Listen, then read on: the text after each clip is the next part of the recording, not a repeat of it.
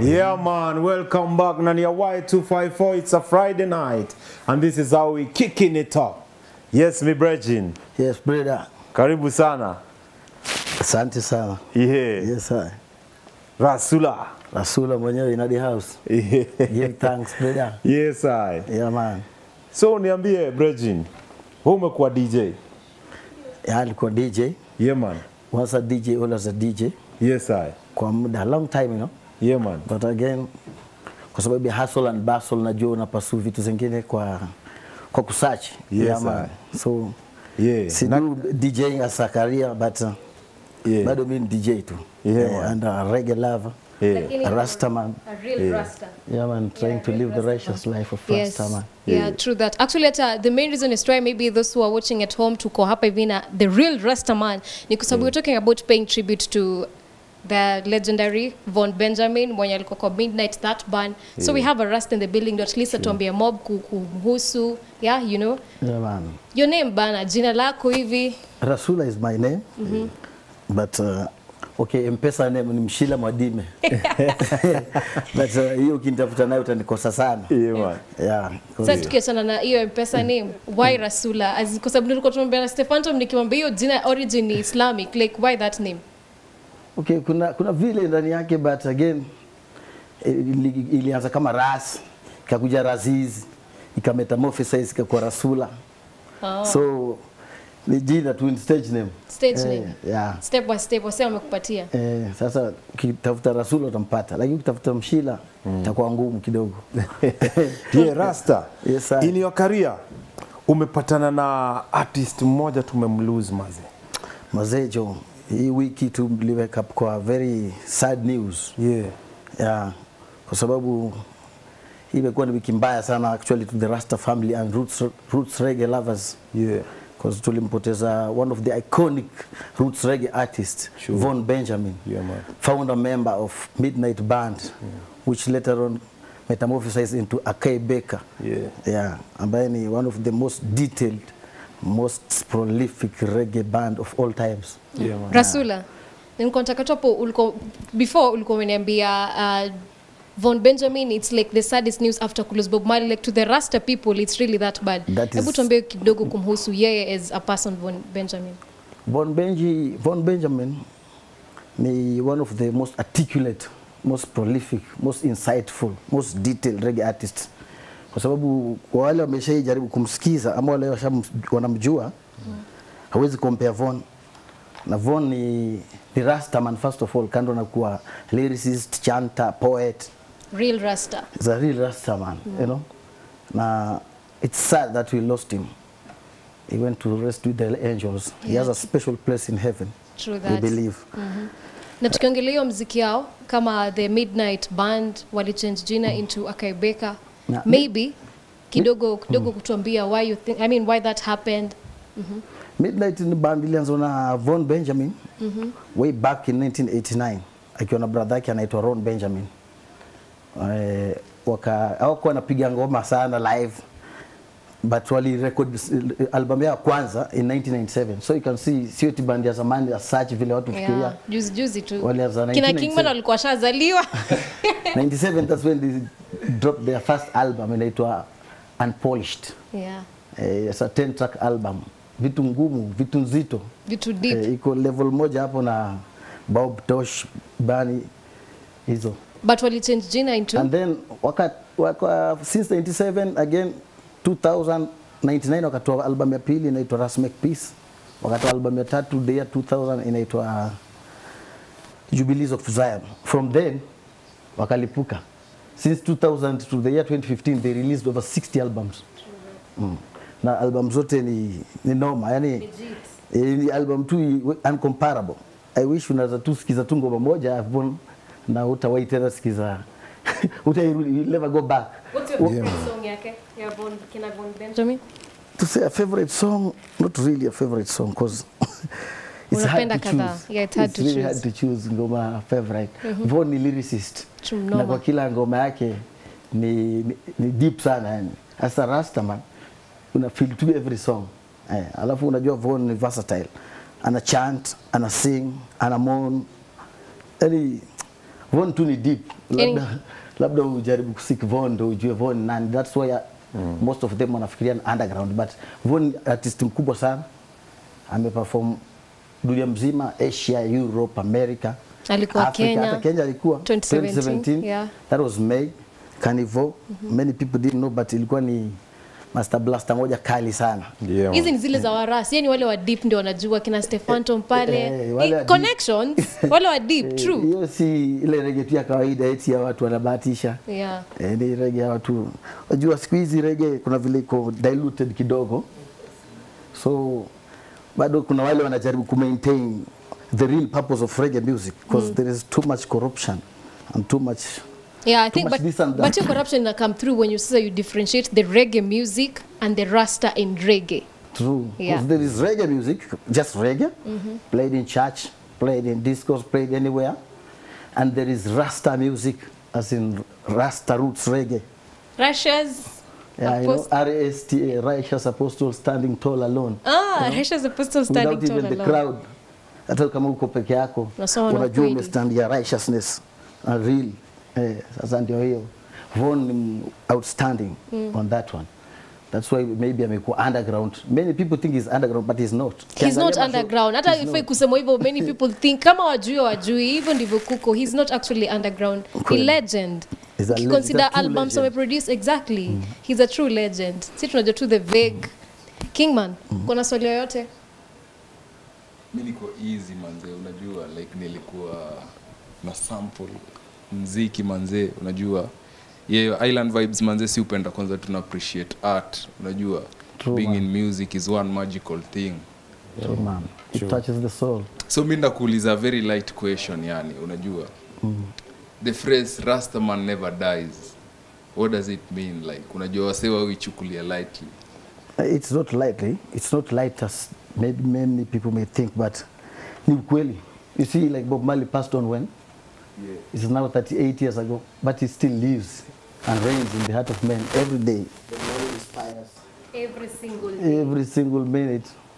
Hata sasa tukiongea kuna ngoma za Bob zinachezwa in every corner of the world. Yeah, na kila time. So you think he's dead, but hajai kufa kwa sababu kitu mzuri wa ikufi, unaona? So the phrase that Rastaman never dies, it's true, they never die because good works never die. Yeah, it inspires forever. Rasula, tukiongelea kuhusu Rasta tulikuwa tunasema venye the different kina Bobo Shanti, 12 tribes of Israel, weni gani? Okay, you know, in my father's house there's many mansion, and in that mansion kuna Bobo, Kingi, 12 tribe, you know.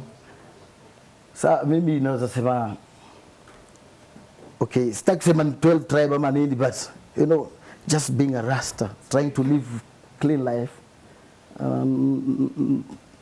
We don't bother much about this and that. Living clean, true, you know. Yeah, you know, choosing the positive vibes and leaving the trash aside.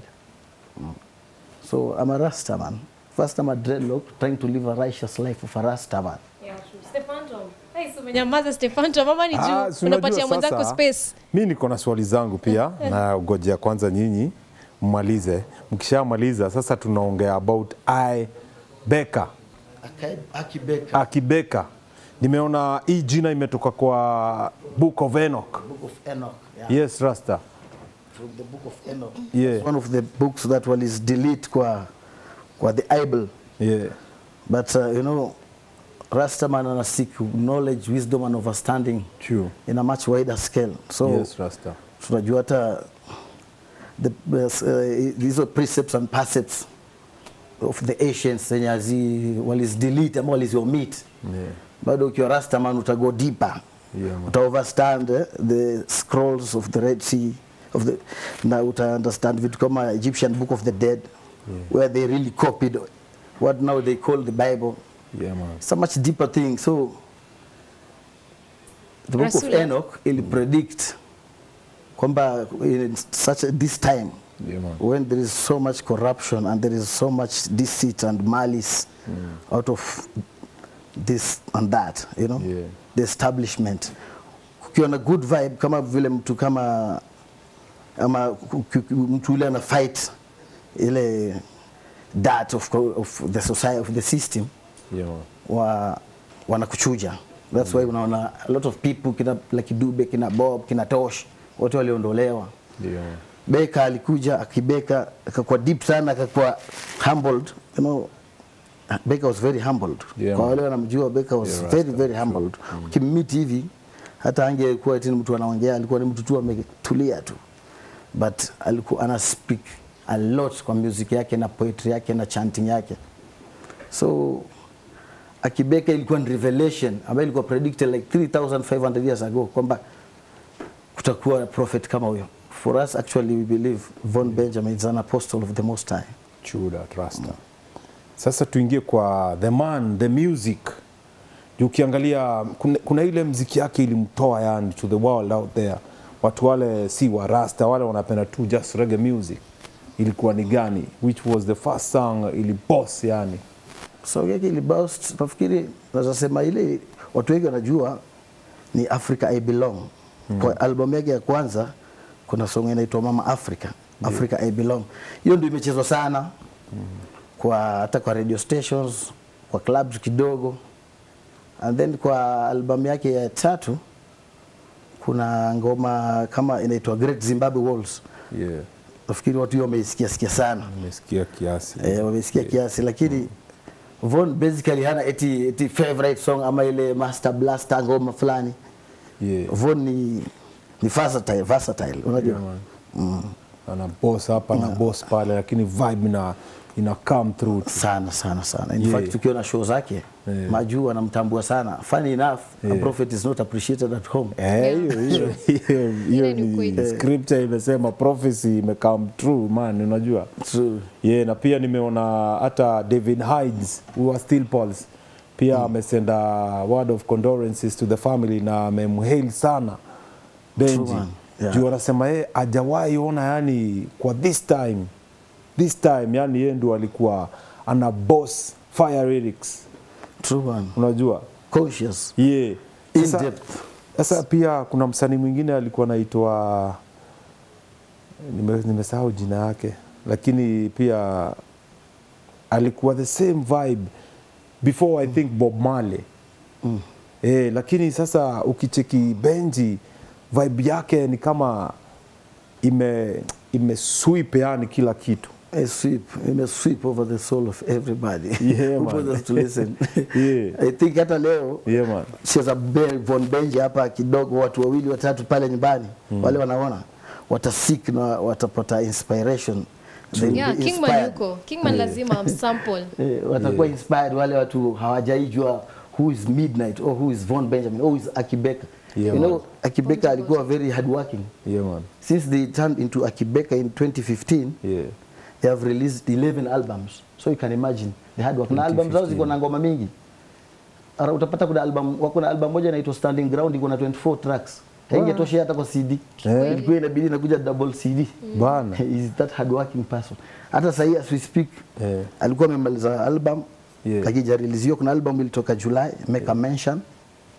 Kuna album ilikuwa imetoka early this year March, ilikuwa inaitwa Teachers from Africa. So bado hata kama ameenda ku rest with the angels, still ngoma zake ziko na zitazidi kutokezea. Actually Rasula tukiachapo the fact that alikuwa na projects zake, he just celebrated his birthday, alikuwa 50. Yeah, he turned 50. Alikuwa mgonjwa ama what's like the cause of the death? Ni eti alikuwa mgonjwa, maybe alikuwa na chronic disease? No, Benji was never sick. He's lived a very astute life, very alikuwa ni mtu wako tu sawa, but the way he died is still a mystery. Still sahi hata ukiangalia familia yao wameomba wapewe prayers tu na waachiwe privacy wa mourn kwa sababu alikufa kwa kiutata. Vile alikufa it was just too sudden. So ni mtu alishinda vizuri, alikuwa vizuri the previous day, and then all of a sudden something happened and he's gone. So sad. Anyway, so sad. It's a very sad week anyway. Von amefanya tumekuwa na wiki mbaya. Kweli. As Rasta people. And the morning lovers. True. Yo Kingman. Yes sir. muziki ni gani umetuandalia ya Midnite? So muziki iko manze, nadai tuanze na muziki inaitwa I grade. Alafu bado kutakuwa na muziki nda sample ya Midnite inaitwa Same Boat. Alafu bado ni kamna ingine inaitwa Mongest Eye. Man. Unapata? Yes,